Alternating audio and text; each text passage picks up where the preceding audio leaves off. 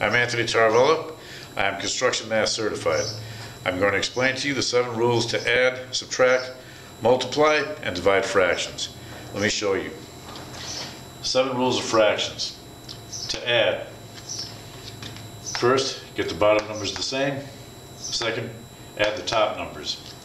In our example, we're going to add 1/2 to 1/4.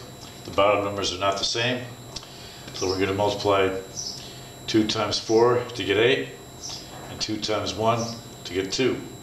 Going the other way, we're going to multiply 4 times 2 to get 8, and 4 times 1 to get 4.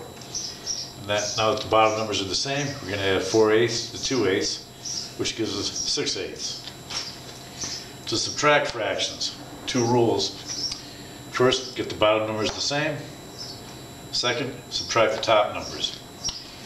In our example, we're going to subtract 1/4 from 1/2.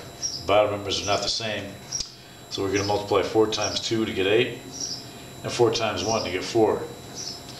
Going the other way, we're going to multiply 2 times 4 to get 8, and 2 times 1 to get 2.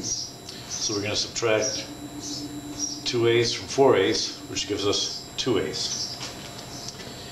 To multiply fractions, there's only one rule: multiply across. Top number times top number times top number, bottom number times bottom number times bottom number. In our example, we're going to multiply 1/2 times 2/4 times 1/3. So we're going to multiply 1 times 2, which gives us 2, and 2 times 1, which gives us 2.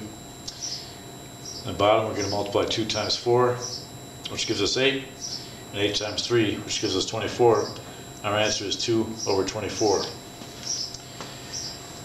To divide fractions, we have 2 rules.